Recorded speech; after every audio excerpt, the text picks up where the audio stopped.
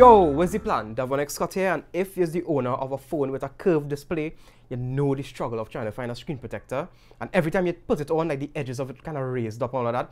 I have an iPhone 10, my girlfriend have a Pixel 2 XL, and both of our phones, the screen protectors just start raising at the edge. For no apparent reason, actually. Kind of have a reason, the screen's curved. But yeah, I mean, I use a few screen protectors that were really good, but on the iPhone 10, but the Pixel 2 XL to be specific was just horrible. Like no screen protector would fit on perfect, and that was a huge problem. So when the company reached out to me, Whitestone Dome, and asked me if I want to check out their screen protector for the iPhone 10, I was like, of course. So they sent it over. I put it on the iPhone 10, and legitimately it is the best screen protector that I ever used in my entire life. It's much more than a screen protector. It is a whole entire experience. When I put it on the iPhone 10, I was like, this is something special. So I hit them up, I was like, can I have one for the Pixel 2 XL too? I mean, this is the real test. No screen protectors could hold on properly on this Pixel 2 XL. So I was like, sure, we're going to send you one for the Pixel 2 XL. So they sent it. I open it up. In the packaging, you have the screen protector. You have the kind of case thingy that have to hold the phone in it. You have a bunch of stuff. You have the glue. You have the bridge. You have glue absorbent. You have this screen protector is a process. This is the most intricate, most unique screen protector process, installation process that I ever see in my life. When you buy a Whitestone Dome screen protector, you buy an experience. I know that's a lot to say about a screen protector. And by the way, this is not a sponsored video. This is not any kind of video where they pay me to promote the product or anything. They just sent me 2 sets free, one for the iPhone 10, one for the Pixel 2 XL. And I just liked it so much that I have to give it huge, huge kudos.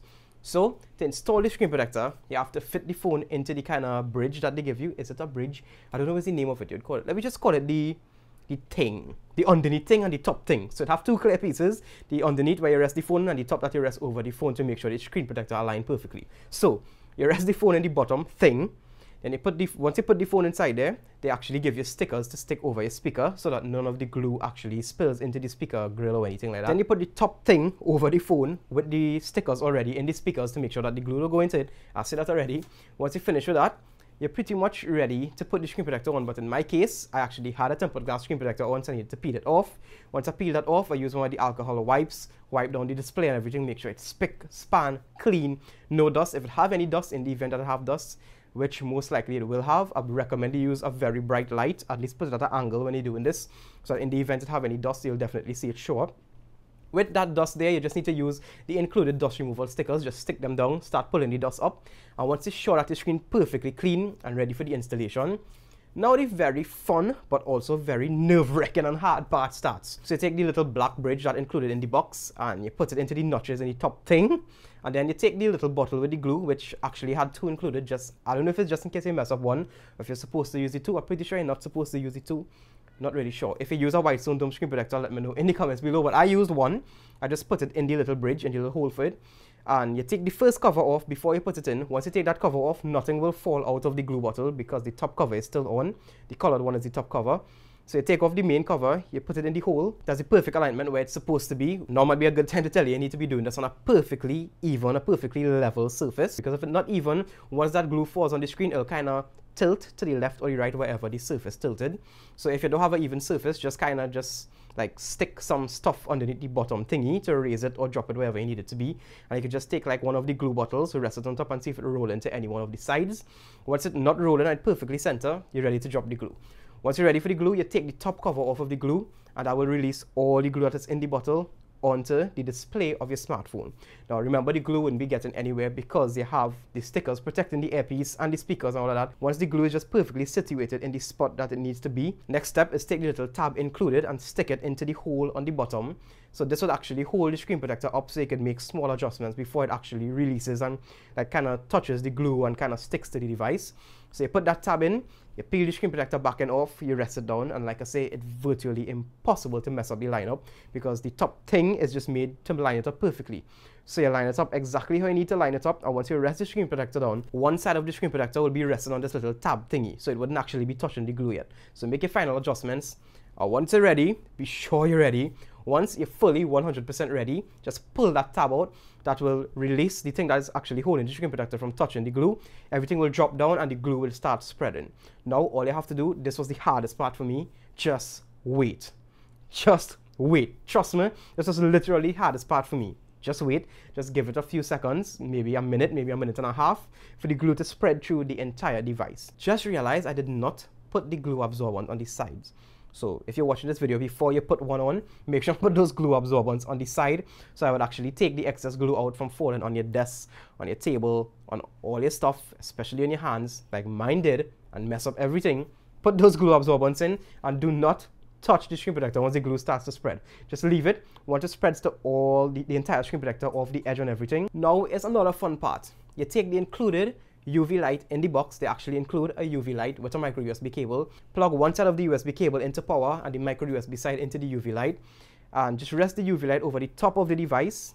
Turn it on for 15 seconds. Once that 15 seconds is up, put it at the bottom of the device. Give it 15 seconds again there. And that kind of heals the glue. I don't know if that's the best term to use, but it kind of heals the glue so that when you touch the screen protector, it wouldn't be moving around. I'm pretty sure you're supposed to use the UV light to heal the screen protector after you took the top off, the top thing, but I didn't. So the glue healed between the bottom and top thing on mine, so I had to kind of break it off a little bit. But once you finish with that and everything is off, you just need to take the next included alcohol swab and just clean out all the places that have glue that you don't really want it to be there. So like on the outside of the screen protectors, if any fell to the side or the top of the phone, you just clean it off, because when this glue heals, it is healed. So make sure you get all the unwanted glue away from the device. Once you finish, is the final step, which is leave the UV light on the top of the phone and the bottom of the phone for around a minute and a half each. Once you finish, the screen protector is on. This is one of the best screen protectors I ever used in my entire life. In fact, I'll go even as far as saying it probably is the best screen protector I ever used in my life. The quality is superb. The installation process is so much fun, the most intricate process ever. You feel like a doctor or a surgeon putting it on, but once it's there, and it's the first screen protector that actually looks like you have nothing on the device, because the sides have like the 2.5.